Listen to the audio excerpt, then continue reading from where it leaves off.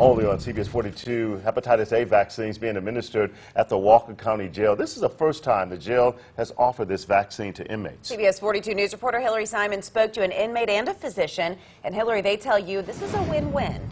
It is a win-win for everyone because hepatitis A is very contagious, and if one person gets it, there could easily be an outbreak. So the steps the Walker County Sheriff's Office is taking is huge for the inmates and the general public.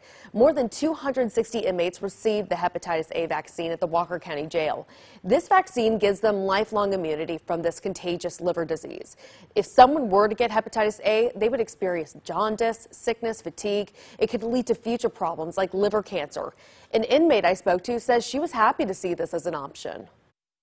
It's helpful. It really is. Because most jails wouldn't help people like this, I guess.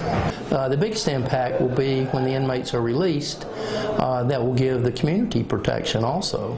And a lot of them work in the fast food areas, and since it's oral fecal contamination, you want to be protected for hepatitis A when you're working in the healthcare industry. And the Alabama Department of Public Health assisted the jail on administering these shots. Hepatitis A can be spread orally through food or through passing a needle. And of course, with the drug epidemic that the Walker County Sheriff's Office has been working hard at improving, these vaccines can only help. Art and Alyssa, back to you. All right. Thanks a lot, Hillary.